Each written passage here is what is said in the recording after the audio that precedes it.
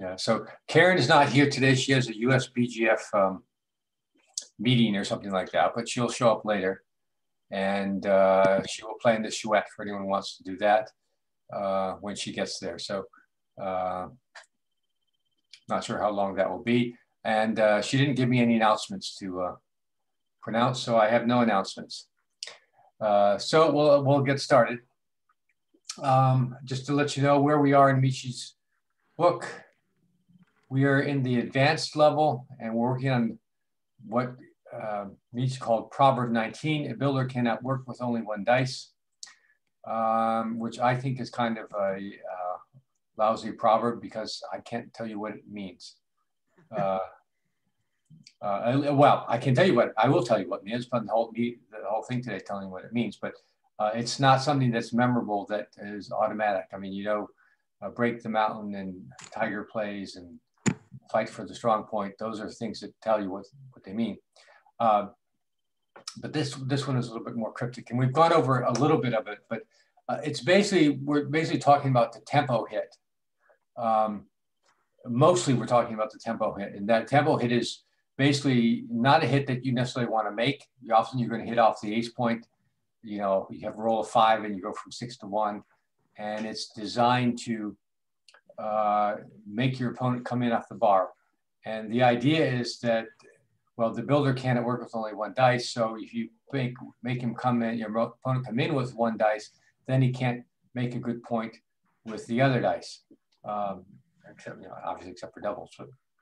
So that's mostly what Michi's talking about when we're talking about that. And we've gone over that. It's related to the best builders on the 9 point. And often you'll find that there's a, you know, checker on the 9 point along with maybe some spares on the 6 and the 8, that's a good time to think about a tempo hit. It also goes back to the hit and split, Proverb 12, which Michi gave one example for and one other example in his quizzes. But it was basically, what he meant by that was also hitting off the ace point. And the idea was to split your back checkers and not let your opponent point on you.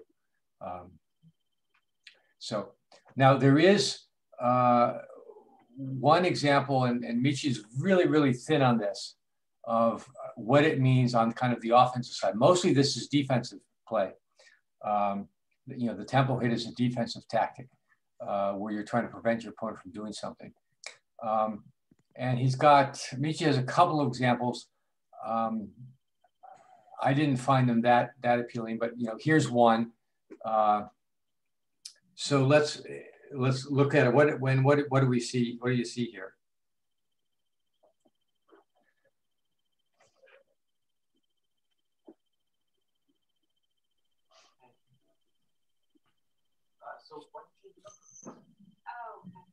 All right.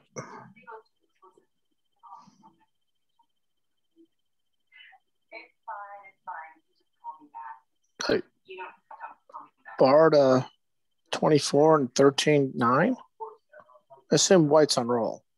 Yes, yeah. And why do you think that, John? The move? Yeah. For the builder on 9. Yeah. Okay. Well, that wouldn't be my explanation, and it's not Michi's. Okay. But it happens to be the right play. I'll give you credit for making it the right play. Okay. The builder. The funny thing about it, he had a section on the builder at the 9 point is the best builder, but there was never any reason to deliberately, that it showed anyway, to deliberately put your checker on the 9 point. It was always, you got to guard against your opponent's checker on the 9 point. Now here, what I would say is, okay, we're coming in at the bar and we are going to either split or we're not going to split. And so I would say, well, what are the splitting rules on this? And There's a structure. blitzing structure. You got 10 in the zone and you've got a blitzing structure. So don't split. And then if you're not going to split, you're either going to go, 10 to 6 or coming down to the 9. Your opponent hasn't split, so coming down to the 9 is better for that.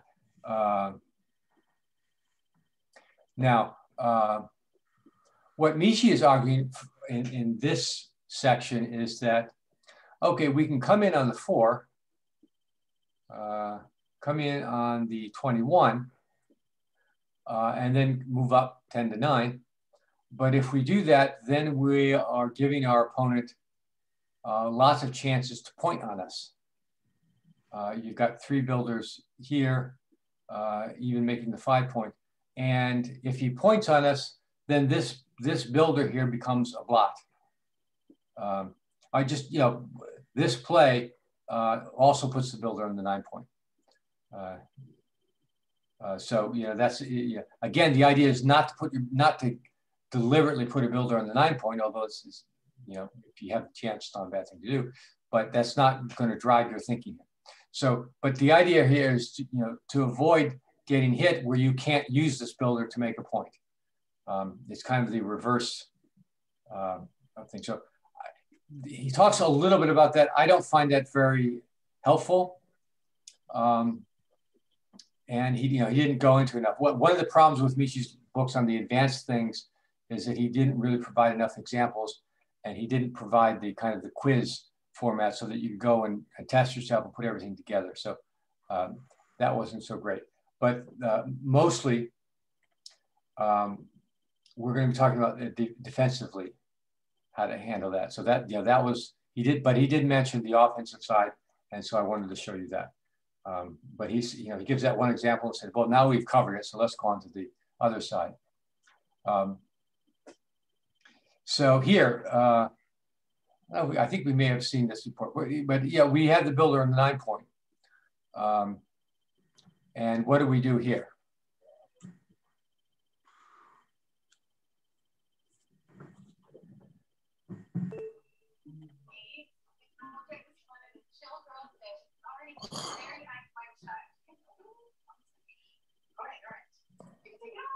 Six, 2, 24, 21. Yeah. Yeah. The idea here is that, okay, if we come out here, we're putting ourselves under pressure here where he's got a lot of builders. If we hit, then he can't use that to point us. Now he may hit us here, which isn't so great, but at least he won't make the inner board point. And that's the idea. Now, I should have mentioned, he doesn't talk about a lot of when you do this and when you don't do this, because you have lots of opportunities to hit loose deep. And basically what we're talking about is hitting loose deep on a point that we don't normally want. We don't, at this point, we're not looking to get the 2 point, to make the 2 point. We're just using it as a defensive tactic. So he doesn't come up with any rules, but the rules I sort of derived from him is if your opponent has 3 or more builders to make a strong point, like we have here, typically 9, 8, and 7, but it could have been less. 9 point is the better point, but even at the 15 or 14, you have builders to make a point. Then you might think about the tempo hit. The other situation is if your opponent has lots of blots, at least 2, which he's not likely to cover if you hit him loose. And so that was, that's kind of another situation. And we saw that before when if your opponent opens 6-2 and you get a 5-4, the answer, which you couldn't hit, he's got 3 blots. So hitting loose here, or doing the tempo hit here, means that he's got to come in with 1, and he can't cover. He can't cover both of them. You can cover one or the other, and so that's the idea there. Question. Yeah. So my inclination would have been, obviously wrongly, but I wonder how bad of a blunder to go 24-20 and 13-10. Back to your original example of 4-3. You had your, sorry, not on this one. The one right before, 4-3, yeah. We were here. Yeah. And so to fight for the his his 5-point, and then I know it's not a 9, but it's, you know, also I don't know. I don't historic. Yeah. I'm here to learn, but historically, to move a checker that far down, you know, to the 1 or 2 point all alone. Yeah. So, yeah. Well, that's the drawback of that move. You're sacrificing a checker. Now it is, you know, it's on the 6 point, so you've got plenty of checkers there stacked there already. So that's, you know, that's part of it. But yeah, and that is certainly a drawback. And, you know, and these plays, the other normal plays you do with a 4-3 open, right? You know, it's not that terrible a mistake to do that. Now we'll see some examples where it is a bigger mistake, but again, the idea is that you've got enough. This the spare or the blot on the 9 point as a builder means that almost any roll that you get from that position, you're going to be able to do something constructive. But whether you use the 9 or not, I mean, obviously, if you get double ones, you're not going to use the 9 for that, but to make the 5 point. But you know, but that's the idea. Again, the proverb is, what is the proverb? Yeah, builder cannot work with only 1 dice. So you're trying to so we're looking at situations where you want to think about disrupting your opponent.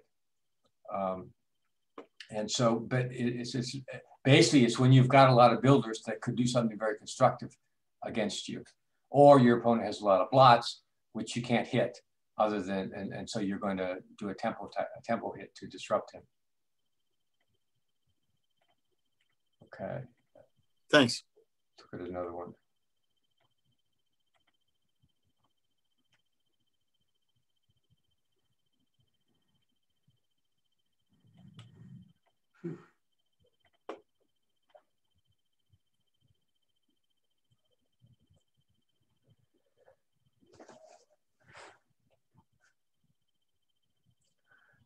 Okay, so double sixes. Double sixes are easy if you have both checkers on the ace point because it's 2 down and 2 up.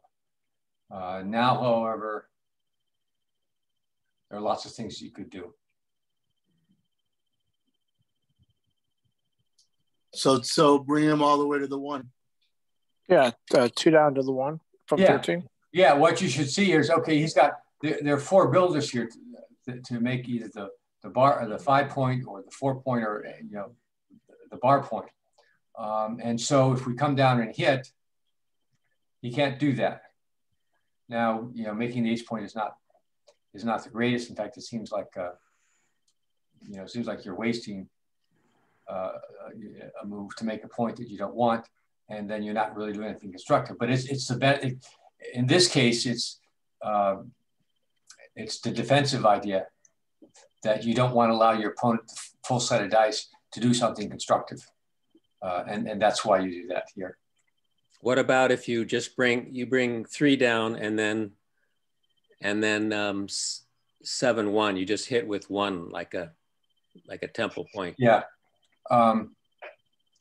yeah, and the problem with that one is if you get hit back. Right now you've got, with the double sixes, you've got a big race lead. So, you know, and then if you get hit back, all of a sudden your race lead is gone, and then you're coming in off the bar, and you're not likely to hit your opponent, and then your opponent has all this stuff going on here to make the point. And so, you know, that's sort of the problem there.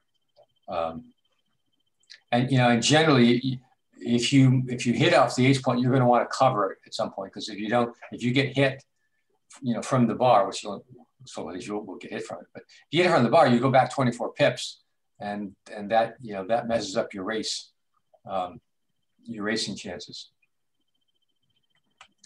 Okay.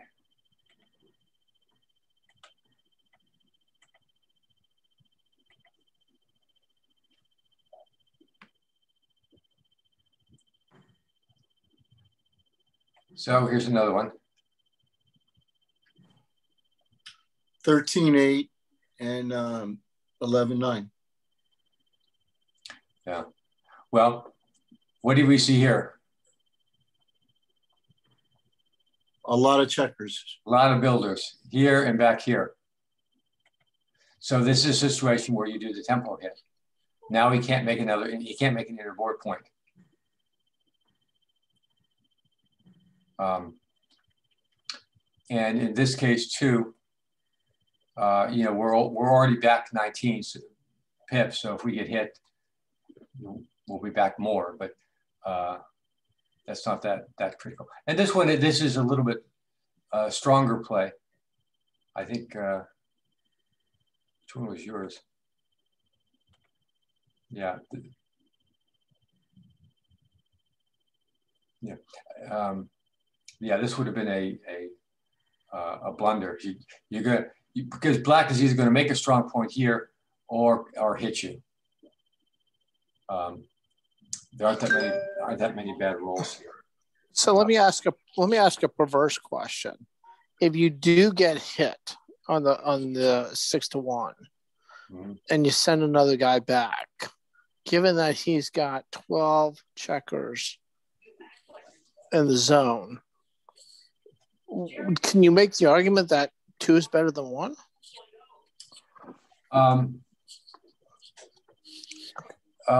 Yeah, until, well, that might be part of it, because at least you can anchor potentially.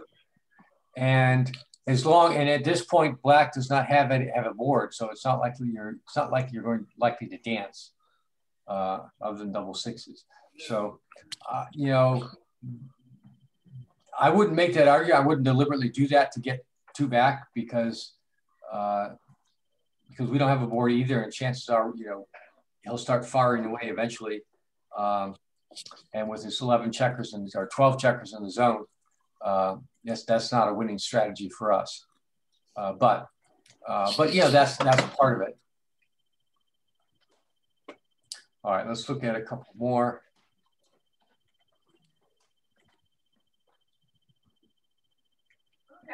This is actually beyond the opening, quite a bit actually beyond the opening, but the ideas here are still the same. 8-1 hit.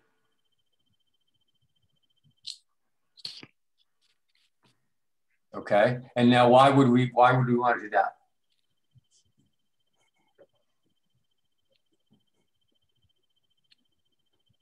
To disrupt all those builders. Yeah, you got all those builders there, and then you'd have a chance to hit the 9, the one on your yeah. I mean, you've got. I showed you 2 conditions. You got lots of builders. Well, here's you know, there's a ton of builders here. There are 4 spares that can be used to make one of these points in here. Plus, you've got a blot here, and a blot here. So, and in this case, we also have a pretty decent board. So, but we couldn't really do anything constructive. Well, actually, we sort of we could have made the 3-point. You could make the 3-point. Yeah, but and so that would have been constructive. But if we do that, then black makes the 4 or the 5. We didn't accomplish much. Or black escapes the 9 if he can't make a point. So here, you know, we put him on the bar. We have the better board. Maybe he'll dance, and that would be great. Or maybe he will come in and not be able to clear one of his blots. Again, that's the idea. So, you know, these are kind of tough to see, but look for situations. Again, we have lots of builders to make a good point, or you have lots. In this case, you have both. So, all right.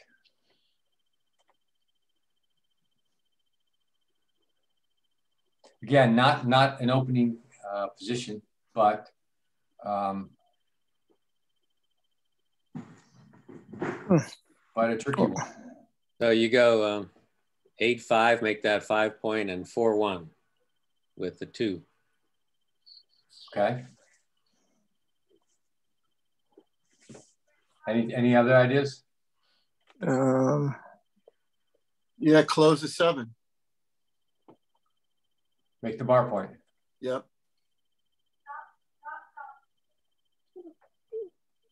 No, I like the 8-5-4-1.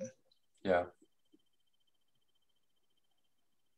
Well, let's look at, okay, so let's look at this. Okay, we've made the bar point. So we've got a nice 5' here. But well, let's look at, well, okay, but what's the drawback of doing this? We'll strip the midpoint. We haven't stopped his momentum. Well, he's got all these builders here. Yeah, that's what I meant. Yeah. Okay. So, or this one was suggested. What's the advantage of here? Well, we have a 4-point board. I keep him dancing. Yep. Yeah, put him on the bar. Put him on the bar. Yeah.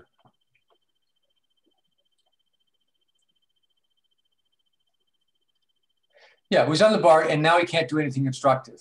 And we have a chance to come out and hit this, or at least maybe make an anchor or do something useful.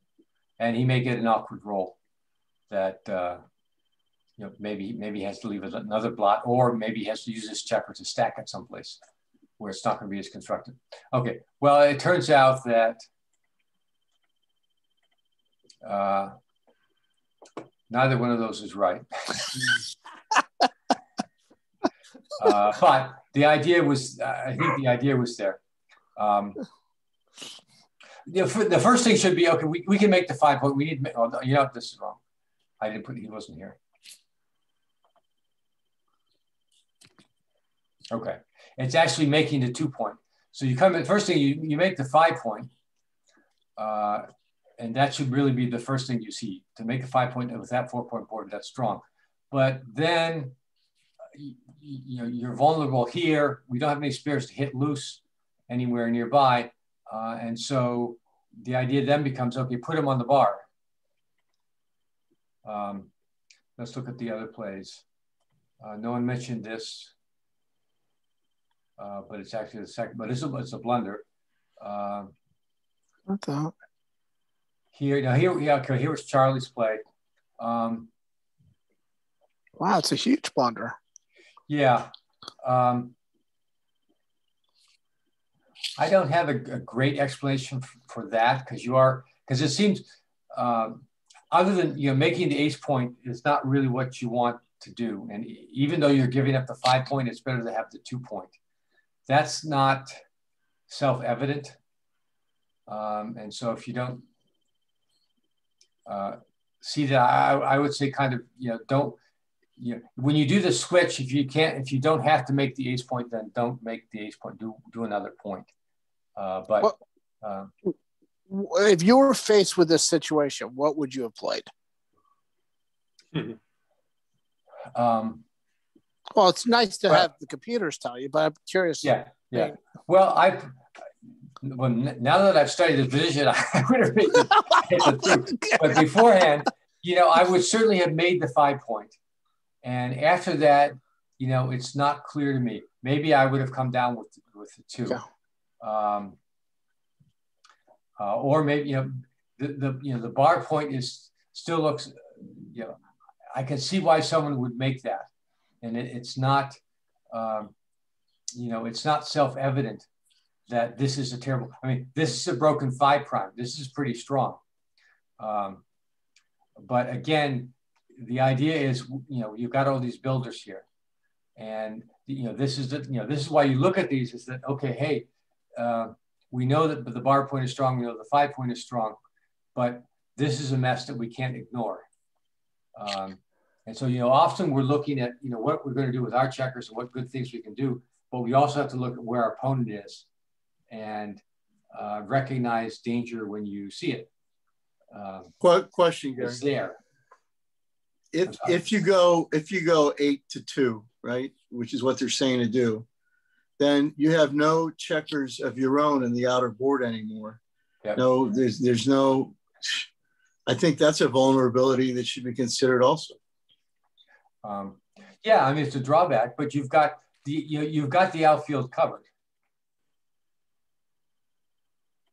because you have the checkers on the midpoint.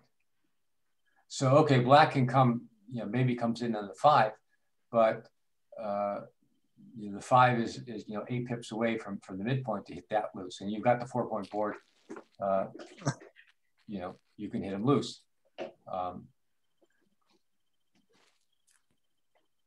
Okay. So that's really what you would have done. I go back to, was it John's question? Well, I don't think so, though. I don't. It doesn't look like a Gary move. But John, hey. that's not something he would do. You know what? Let me. The computer's great, but I'm curious to understand what a real master would do, and that's it's this all nice. It doesn't make sense. Let me say this. This one is a bit counterintuitive, only because how often we talk about the golden point, and now we had a chance to make it, and that we're giving it up. Yeah, no, I get it. Before studying these positions, I probably wouldn't. I probably would have done this one, because this is like what you want. I wouldn't have done this one. These two holes here, making the 8 point is not great, and these two holes here don't give you the kind of the prime that you're looking for. And so this 4-point board is a lot weaker than this 4-point board, even though it's the 5-point that's missing. Although the one you were just talking about, where we had 2 through, what was it, 2 through 5? Yeah. So no, we had before that, the one that you said you'd make. Yeah, I mean, there's a 4-point board. Yeah. And with no gaps. Yeah. I mean, that seems pretty damn strong. Yeah. Well, I'm pretty sure that anyone with at the highest level is going to make this play. I wouldn't necessarily say that I would do it, although hopefully now I will, given that I tell you should do it. But what's interesting though is the alternative we've been talking about is a blunder.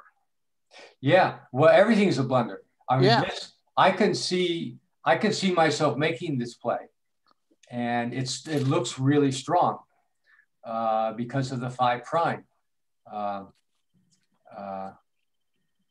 But it's not as strong as you think. Having a 4-point board with a checker on the bar is really strong, much stronger than a broken prime. And even this I'm not sure why the difference is so big here, other than this board is weaker, even though it has a 5-point, than this board, and it's because you've left the 8-point open and you have these 3 in a row. The Swiss cheese type of prime is not. It's too easy to skip through.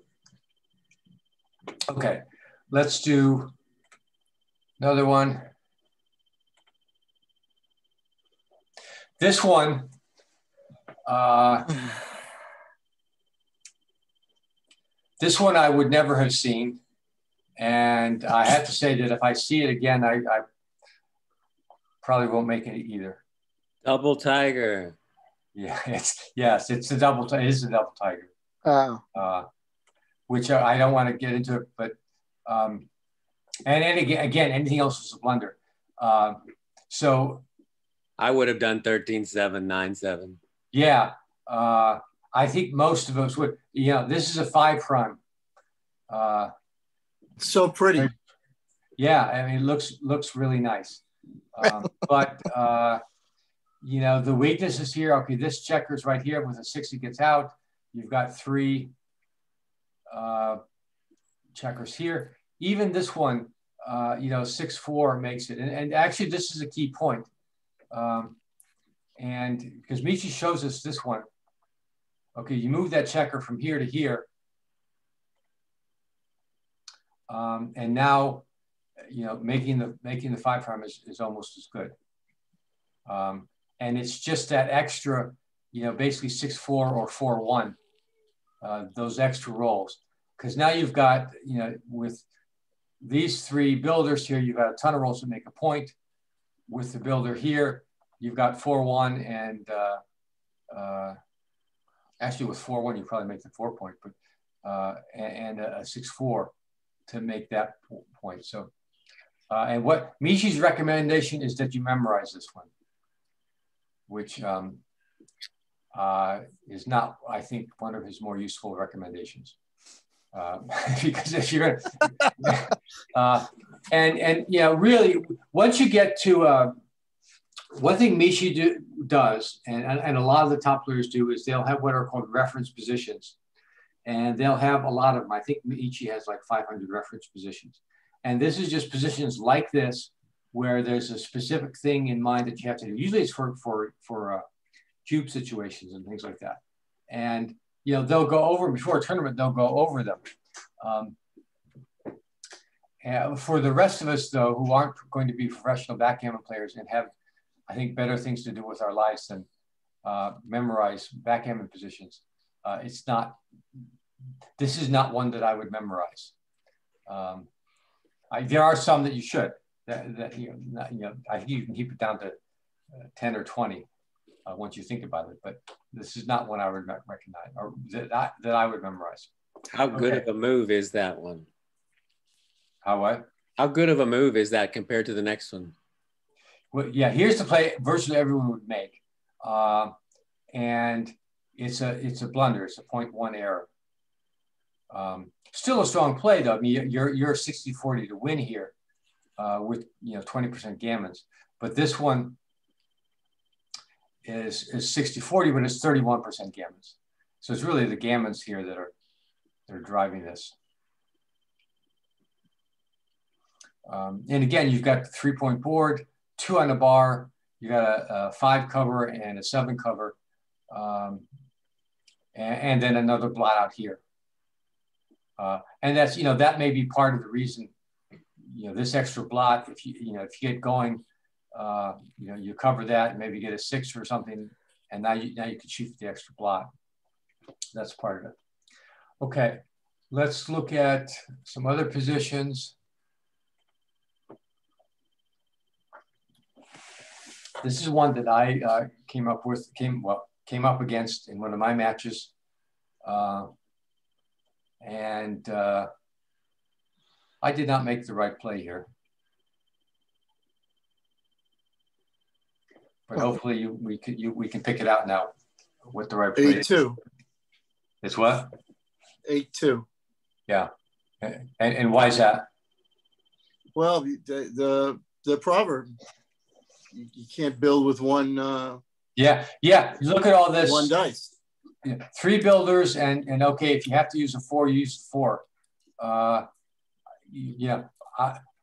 We're a sitting duck here, so we've got to stop him from being using both builders, and there's a good chance that he'll dance too, or it's a 50-50 chance that he'll dance.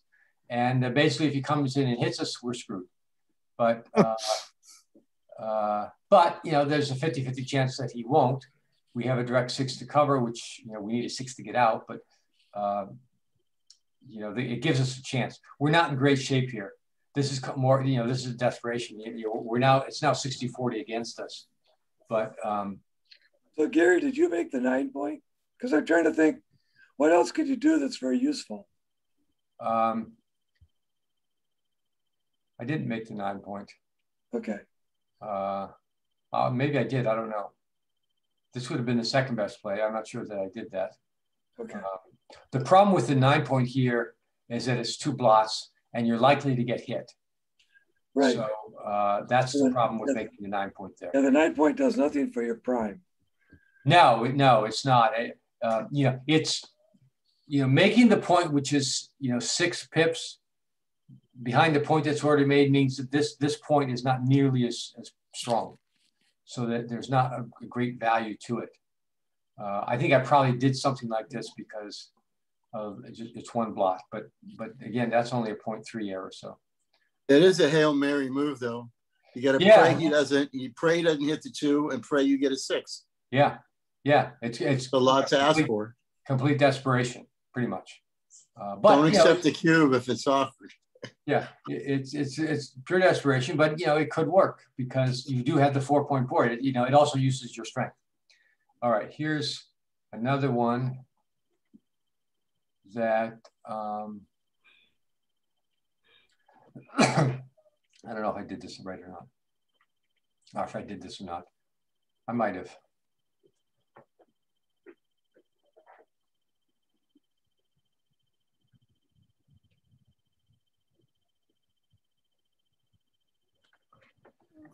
You have to come in with a 2. Yep.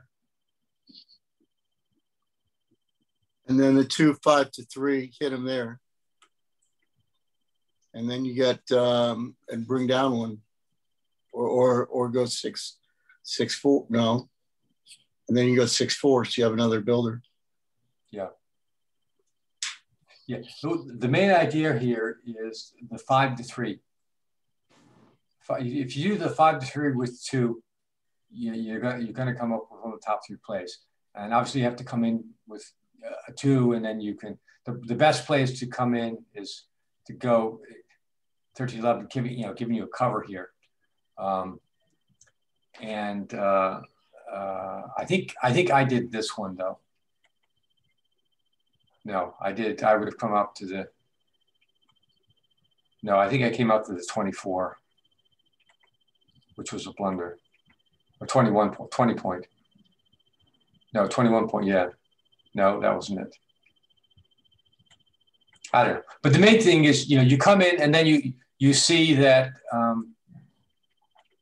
Okay, it's these. This is the clue. You got 4 builders here, and they're aiming for you because there's no reason for Black not to fire away here. That's basically his game plan. So if you switch points, again, we're breaking the 5 point, which is one of the strongest points, and you don't want to do that. But it's against this, so you've got to. And again, you have the better board. You put them on the bar against you. It's only a 3-point board in this case, but that's not a bad strategy, even though you've given up a strong point. Okay, let's do one more.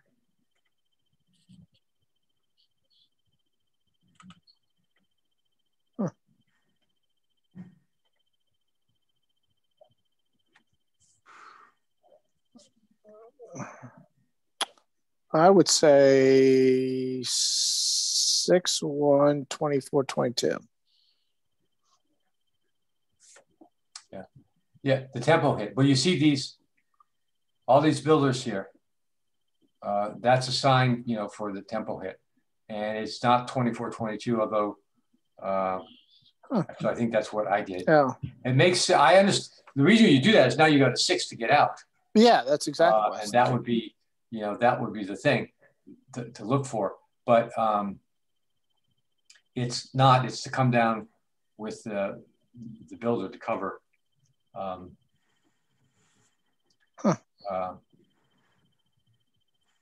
think agree with you, John. What's that, Charlie? I agree with John. Yeah. Yeah. What does XG know anyway? So. Well, I mean, you need to get that's you get a 6, you can pop out of there pretty quickly. Yeah. And you. Yeah. Well, here's the thing though. We're down 27 pips here. Yeah. So we need to work on 2 things. One is containment of this checker, and the other is to somehow not get boxed in. Don't get behind the 4 or 5 prime, or if you come out, you become a target. Because again, you don't have a board. So, all right, if you come out here now Black is likely to hit you coming in because we don't have a board. So, if he comes in and didn't hit you on the ace, you've got another checker on the ace to hit. So, those factors come into it too. Okay. So that's kind of it on that chapter. Again, not as straightforward as the other one. That's why it's in the advanced section. And it kind of, forces you to change your thinking up a little bit. And it's not easy. These are tricky positions, but again, be aware of the basic points of, lots of builders ready to pounce on you or to build your prime, or lots of blots lying around, and you can't do anything else that constructive. Let me ask you one question. I mean, what if he had a much stronger board, say a 3 or 4 point board? Okay, so yeah. I mean, let me say this. It's easy. He's got 1 point board. That's easy. I mean, makes it a lot easier to make those decisions. Huh? Well, it's still right. Well, okay, let's change it to match play.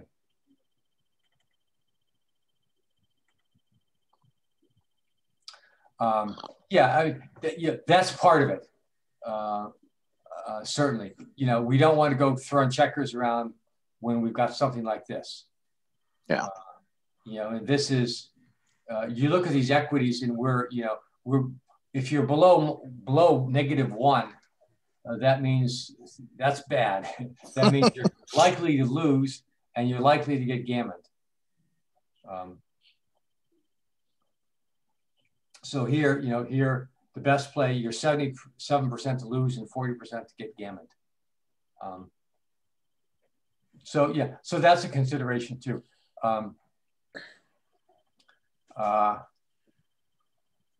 Again, I wouldn't say that this particular chapter, I think it's an important chapter, but it's I don't think there was enough time devoted to it to really work out all the ins and outs. And so I've given you just the highlights of it. So I would be wary of the tempo hit unless you're pretty certain.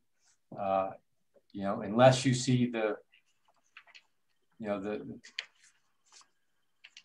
unless you see all these builders pointing at you, it's just as well. You're probably just as well to stay away from it. But know the specific cases. That's a little bit safer, and be aware.